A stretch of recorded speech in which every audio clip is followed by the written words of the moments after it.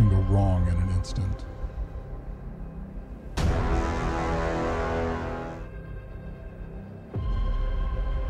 A world of betrayal.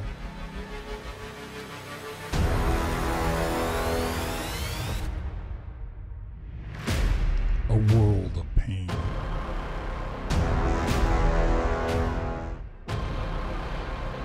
When your web app is no longer your own. Can you hear me? It's been 48 hours since we lost control of the site. I haven't slept and my cats have started giving me advice. A team of developers will be stretched to the limit. I've never seen an attack like this. It's huge. Do you think it'd be easier to just get new jobs than deal with this? Yeah, let's get tacos.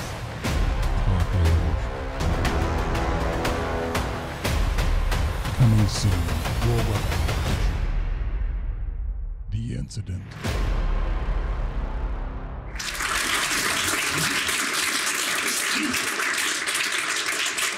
I'm the person who gets on a call when there's an incident. And on that call, it's most likely your boss, maybe some board members, maybe some people from your legal counsel.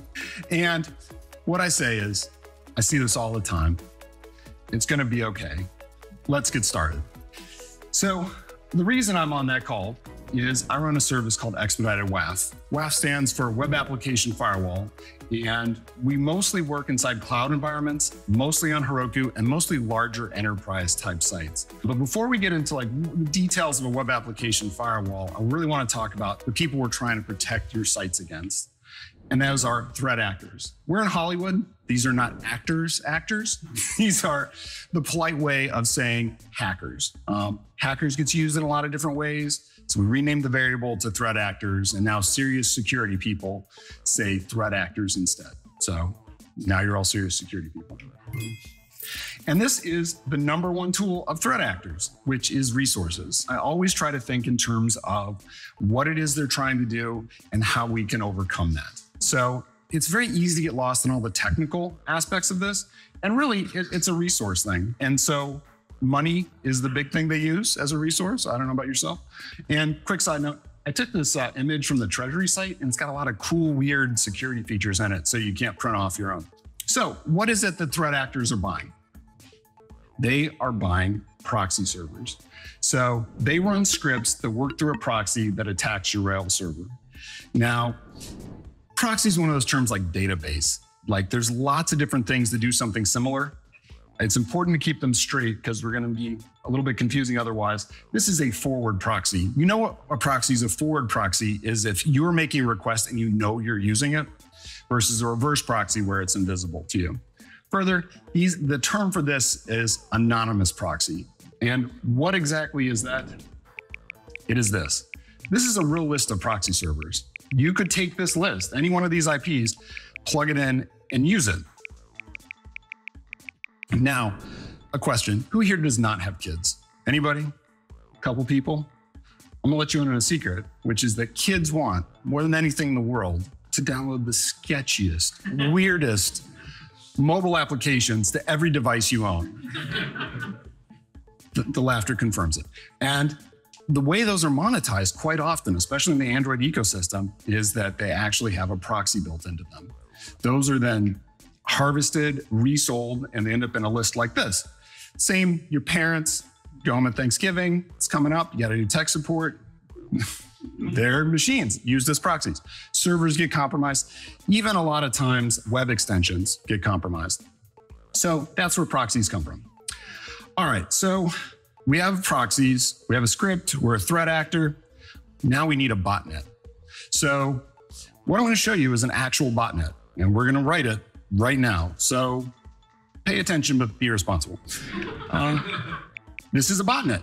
So this is curl. Curl's Unix utility, ships on your Mac that we're all using. And the -X says, hey, use this proxy. This is the IP address and port from the first one in the list from the other slide. And if we just swap that out over and over again and made requests over and over again, we could take out a site that would look like it's a worldwide attack. Now, we're Rubyists, most of us, I think. So this is what that looks like in Ruby. And this is a slightly more sophisticated one where we have an array, we're attacking a URL, This is a little pseudocode, and I use HTTPRB for it. But whatever HTTP library you like, they all support proxies. Now, if you were thinking, oh, this is a global botnet, this is very cool, there's a sense of like crude sophistication with all of these. And by that, I mean, this is not something that you're dealing with an evil genius in most cases. This is something that they're trying to hit a bunch of sites the dumbest way they can to figure out who has been the laziest in terms of protecting them. And that's really what lets them get into things. All right, so now that we talked about threat actors, let's talk about the other side of this, which is web application firewalls. This is a term just like proxy or database. This is a category of software services. I run one, but there's others. And as a developer, if you do not know what a web application firewall was before coming in here, you are not alone. A majority of developers I know don't really think about it, that it's not something that's part of their stack. It's not something that they use or interact with or think about. So in most cases, we have Chrome and we have a Rails server. They talk to each other. Seems straightforward. The WAF sits in between these, and it actually is where your SSL connections are terminated and what Chrome talks to. And then on the back end, it takes that and then talks to your actual application server. So it's one step removed from how the requests normally go. Now, here we're adding in the bits from before. So this is a script from a threat actor interacting through proxies that are hitting a WAF. And now the WAF is making decisions. And that's all a WAF is. It's a rules engine that's applied to incoming traffic. We're in LA, there's a lot of clubs. Imagine there's a club, someone walks up to it and the bouncer says to them, hey, no mesh tank tops. So maybe that person responds, do you know who my dad is? Like this mesh tank top, it costs more than your salary for a week, but it doesn't matter because they have a rule. So we similarly have rules in a WAF. And one of the most basic rules is who gets in and who gets out. So you can imagine a situation where, like you're an IP address and I say, you cannot come in. No offense. So, and then on this side, we have someone else who's an IP address. We say, you're on the VIP list. You can certainly come in, but nobody else can. And that is really my definition of a WAF. If you do not have the ability to go in, type an IP address in and block someone from accessing your site, it's not a WAF. I mention that because there's a lot of like WAF-like services and other proxies and things, but that's really what it comes down to. Now, thousands of customers, a lot of empirical information around what attack successes get, what those look like, all sorts of things that are very valuable to share. But there's two problems. The first of which is that everybody wants to know what happened to everybody else, and nobody wants to share what happened to them. This is a real problem because it means we can't learn from all of these things. And it's not that people are like cowardly or afraid, but there's a lot of weirdness around security incidents. In particular, there's a lot of untested legal exposure. Just quick question, who's here from the EU? Anybody? Couple people hiding somewhere. So in the EU, they have the GDPR, which is a strict set of data security regulations that say like all sorts of things you're supposed to do, or at least achieve. In the US, who is here from a US state? Anybody? Everybody. Do you know the number of emails involved in a data breach that means you need to contact your state's attorney general? Nobody? There's actual laws in about half the US states that have something very similar to that, and lots of other stuff. So people are worried about having that, more vulnerabilities, more disclosures, lots of issues. So my solution to that is we're going to do based on a true story. So these case studies I'm about to show are real. So the names and countries and industries, maybe not, but the actual attack details have actually happened, and it's something that I've helped people out with. So these are incidents. Now, incidents are what came from the video in the beginning. They're things that take your site down to the point that there's calls and people are upset and all sorts of things. And I'm going to break these up, again, trying to work the resources from the ones that occur the least to the ones that I see the most. And so the first is distributed denial of service attack, which is the proxies that the threat actors are using. And it has demands. These are actually really rare. I think that's interesting because when I talk to most people, this is what they think of first. They think someone bad is going to come and try to extort me for something. And that is what happened to Bull Capital. The fine people who have a financial services company that does really aggressive like AI investing kind of stuff. And one evening, Denmark time, threat actors came into their Discord and they said, we would like 1,000 Monero, please. You may not be familiar with Monero. It is an untraceable crypto, and it was recently used to trace a trader at the NSA. So your mileage may vary with that. But 1,000 Monero is a million Danish kroner? Can't pronounce that properly, or 150,000 US dollars, roughly. Their site was down for about 24 hours, and got on a video call with them. The founder of the company was chain smoking, and in the midst of his Copenhagen loft, in the smoke, his hand was shaking and saying, we must get the site back online. And he was about ready to pay. Said, okay. Looked him in the eye as much as you can across Zoom and said, I see this all the time. It's gonna be okay. Let's get to work. And we did. And the first thing we did was nothing technical. We talked about his business. And starting from that point, we found all his customers were from the EU, how his advertising worked, how all the pieces came together. And we made a plan, we did some geo-blocking, some other things, and we stopped the attack. Now, that may sound underwhelming, especially from a technical sense. And that is because in this particular case, the WAF is the perfect thing to fix this stuff. In the same way that you're trying to store information long-term, you use a database. If someone came up to you and said like, yeah, I've got a RAM drive that's on a USB stick and I stick it in the laptop, you'd be like, you're a crazy person. That is not how you do this. Similar thing here. Okay, so the next category, distributed denial of service attacks with no demands. Now, these are a lot more varied. This happens quite often in like weird circumstances. So we'll go through a couple different scenarios here. So this was a therapy as a service site, and they were hit with the largest DDoS attack that I have ever seen. It was over 1 billion requests a day. Their site was down for over 72 hours, and it was a very dicey situation. It was dicey because they're therapists that founded it. They're not technical people. And then they had contract developers, and the owners did not understand why the developers would let this situation occur. So to give them some perspective on this very tense call, I did a breakdown that was pretty much like this, which is that 1 billion requests a day works its way down to about nearly 12,000 attacks a second.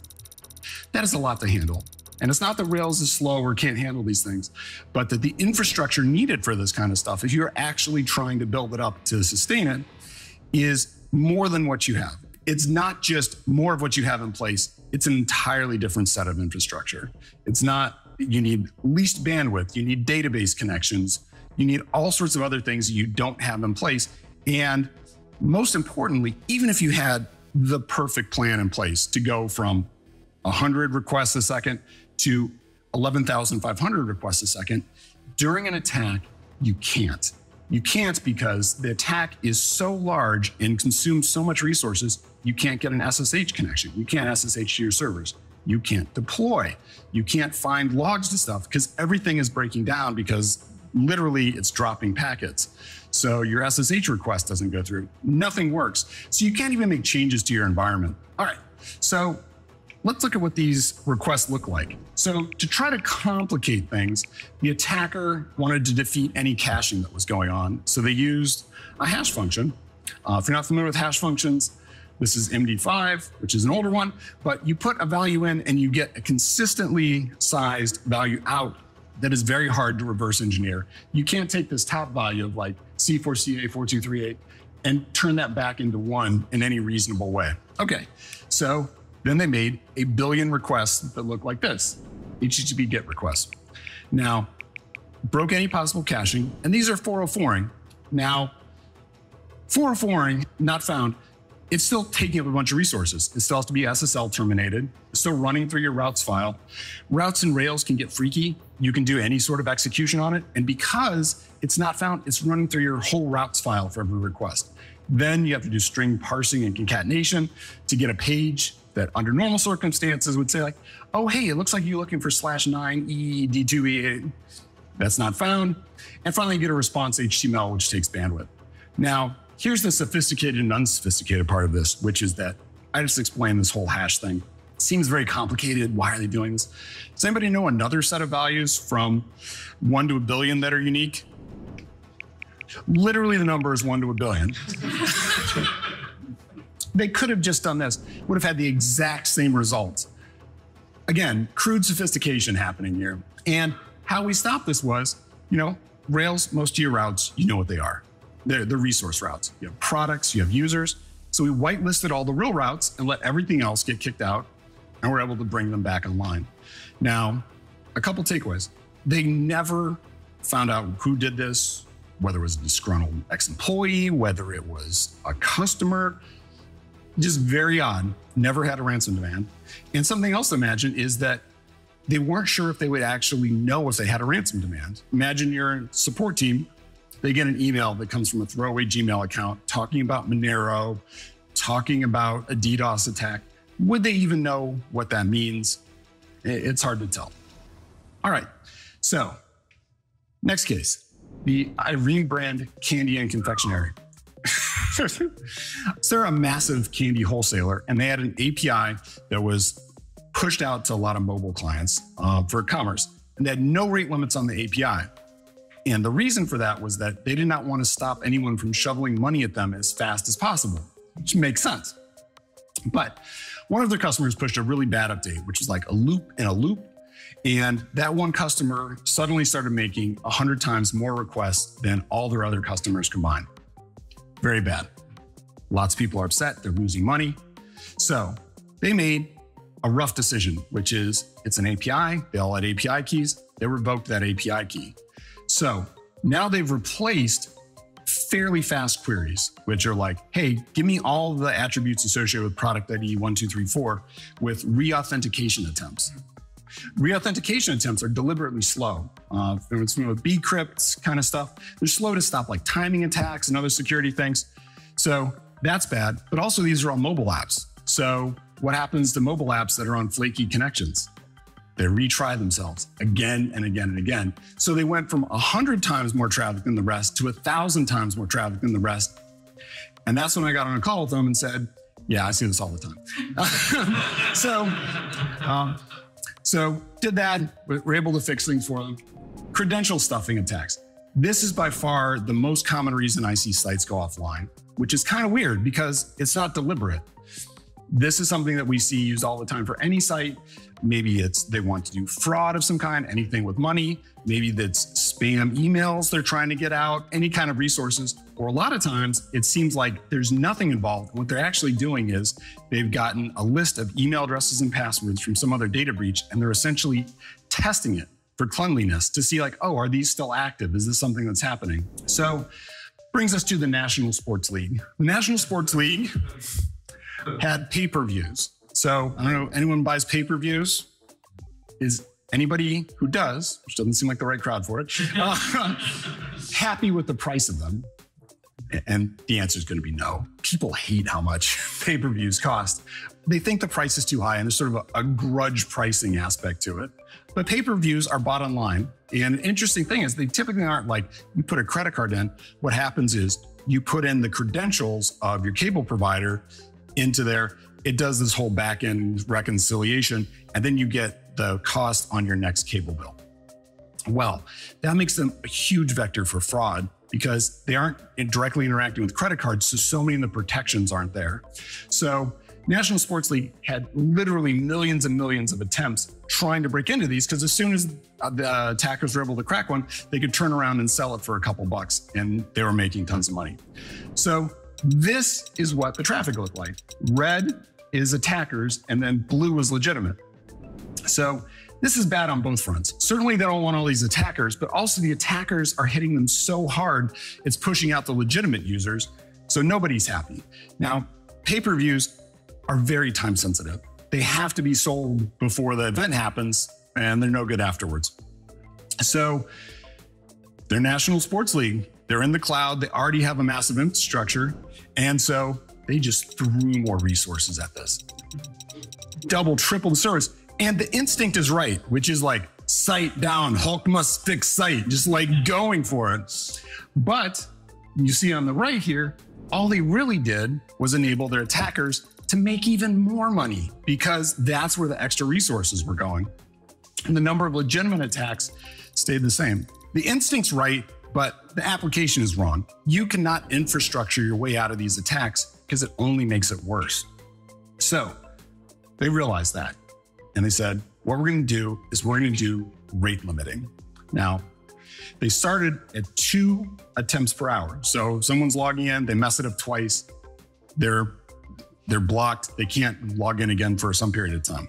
And on the Zoom call, you could hear in the distance almost like the support team just start crying because so many legitimate users were being locked out. And so support cases went way up. So they said, okay, this isn't going to work. And they switched it to 5 attempts an hour, which is pretty generous in the scheme of things.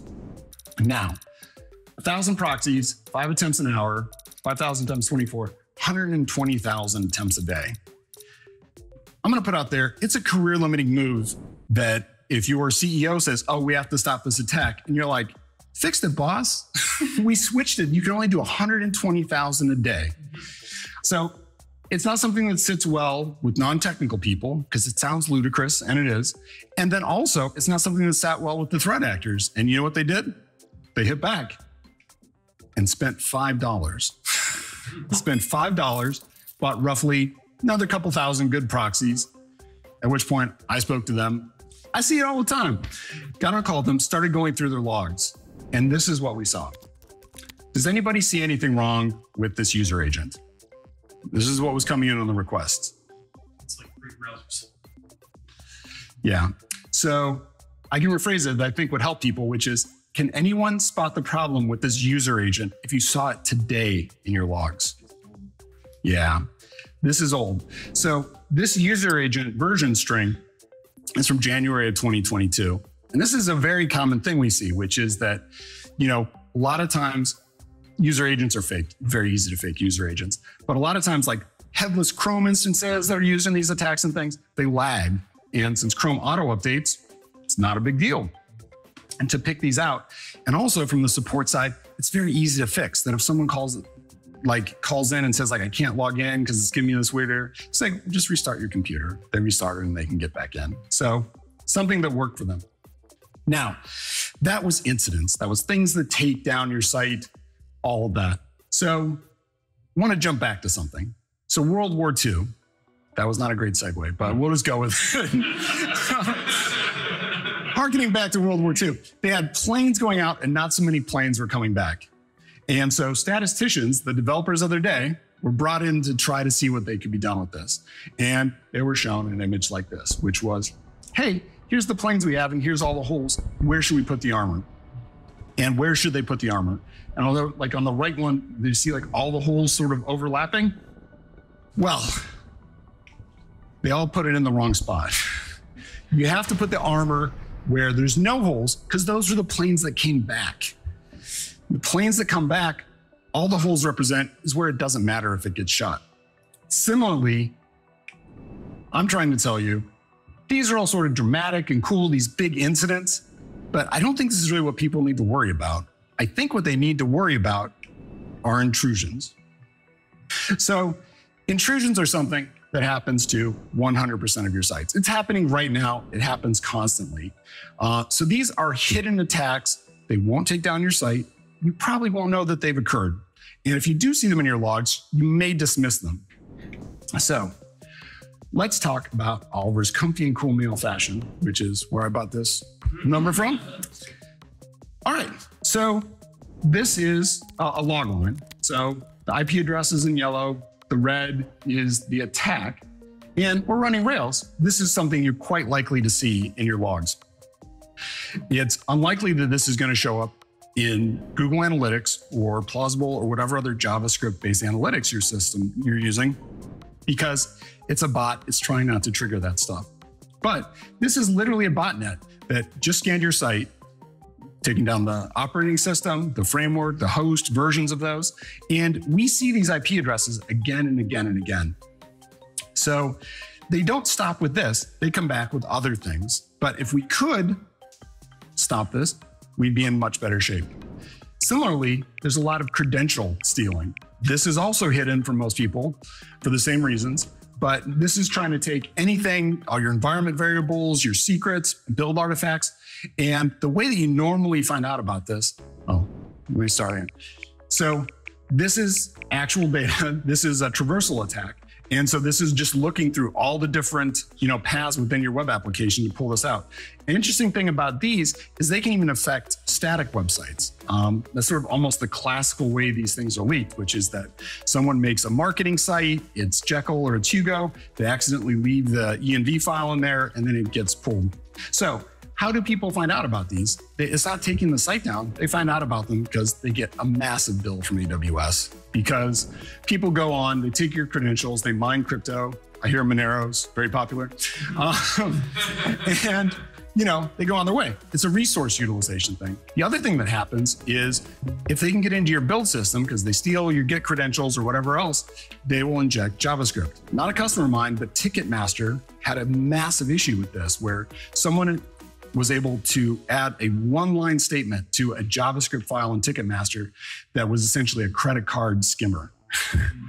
And the only reason they found out about it was the bank that was doing the clearing of the transactions said, all of these are coming from Ticketmaster, informed them, they did an audit, and they found, I think if I'm remembering correctly, it was named something like IE6 shim, version 123 kind of thing.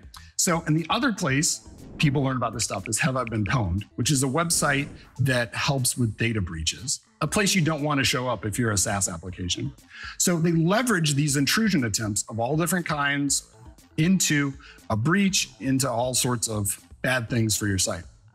Now, I want to talk about another exploit that's in this vein that's going to be a little weird. And the reason it's weird is that it's for Java. So there's a log4j vulnerability. I don't know if anyone has seen this string. Familiar with this? This string is death. So it's weird to talk about this, but this is a dangerous string. So this exploits a vulnerability in log4j, which is a Java logging utility. And every single site on the internet has basically been tested for this. And so what happens is, if it's able to be written into the log file of a Java log4j service, it runs out to this IP address and downloads the payload. The payload is a Java class, which gets executed, and then they own your machine. So goal here is let's play a game. Let's play a game if we can get this into your log files. So here I've cleverly added @Gmail to the dangerous string, and I would put this into your email forms. Would this make it into your logs? No, maybe. What if did a HTTP GET? Now this with 404, would this make it into your logs? Maybe. How about this? We're going to do curl and we're going to set the user agent to be the dangerous string. Easy enough? Now, maybe it made it into your logs, maybe it didn't, but we're at Rails SaaS. And that's cheap, but we're all running Rails apps, so it doesn't really matter. Except that the ecosystem of SaaS apps is now SaaS apps on top of SaaS apps. So here we have a client, it's interacting with the web server, and that web service, that's your web service, has a bunch of SaaS apps that you use, a logging service, transactional email, content delivery network, and then each of those also has a bunch of SaaS apps they use. So your transactional email service also has a log service and monitoring software and all sorts of things.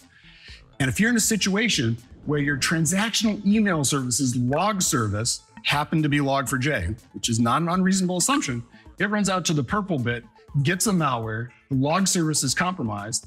And what is the number one use for transactional email? That's right, password resets. And so the attackers would have the password reset URL and the email address for all of your customers. So this is a new thing. When a lot of these services were put together, we never really considered this, but security is a community activity. And across all the different frameworks and across all of our different work we're doing, we have to think about it that way. So this is our WAF toolkit. These are all the things that a WAF provides. Blocking by geography, but all these different things. Now, a problem. None of this is in Rails. None of this comes by default. It's all something you have to add in separate. And most of the people that use this, they're thinking, we're too small to need that. We don't need it. And, that's what I see people just get blindsided constantly by. Or, it's a big company and they have a staging server and they're like, we don't really need it. So I think this is due to a brutal resource asymmetry, which is that any attacker can trivially write a script. We did it at the beginning of the talk to contact 10,000 websites, throw an exploit into all of them and just see what gets returned, or to see whether or not, they happen to have a bad day that day and checked in their credentials. What we don't have is a coherent response to this. And when I say we, I mean literally the people in this room, the people running SaaS applications. We don't have a way to act collectively. There is no tool or service that fits in this gap. We have some existing open source solutions, which a lot of times if you read through them are basically someone being angry at you for not grepping through your logs aggressively enough. It's not an easy solution. And then on the other side, you have the world where I live, which is enterprise WAF options, which are expensive. They're enterprisey by definition. So how do we change this? How do we shift this around to where security ships in every single app? Well, we need a new kind of WAF. And here at Rails SaaS, I'm happy to announce that we're making one. It's open source. It's an in-app WAF, and it runs on top of Redis.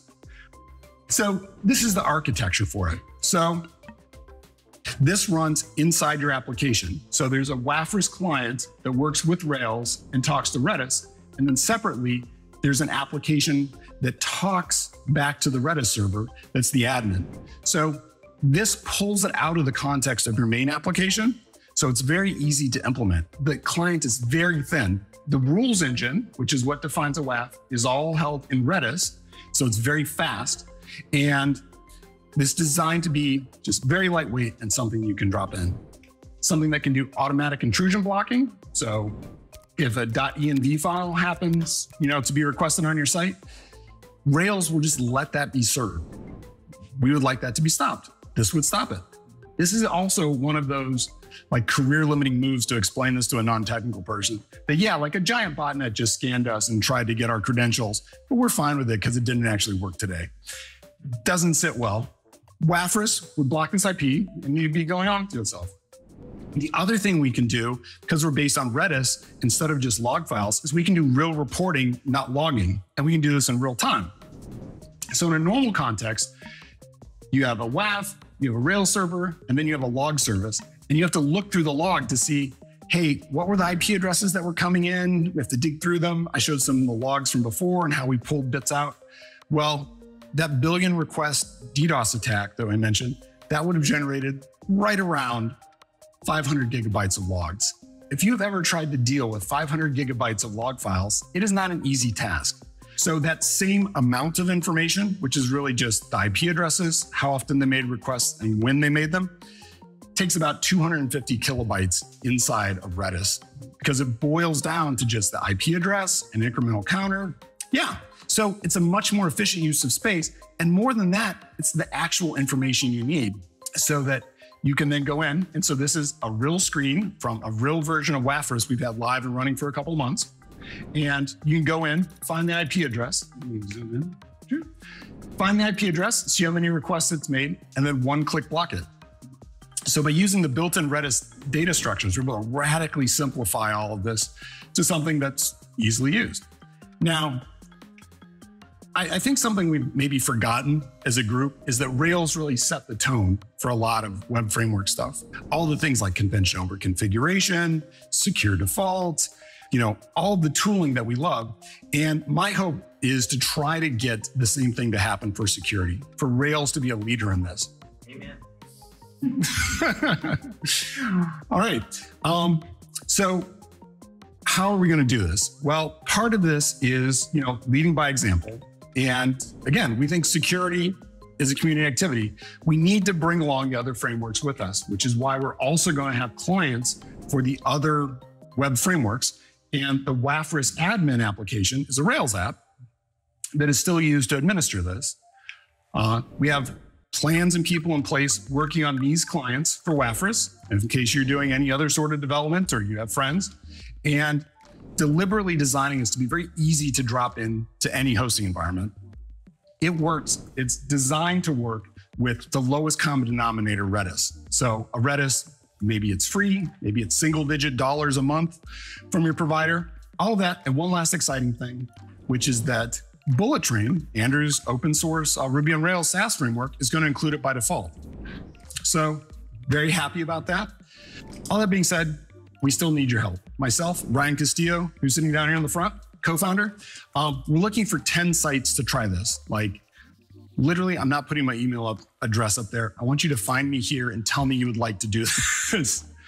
Now, these don't have to be production sites, but just any site you have that you'd be interested in running Wafris on to try to test it out to help us actually make this happen.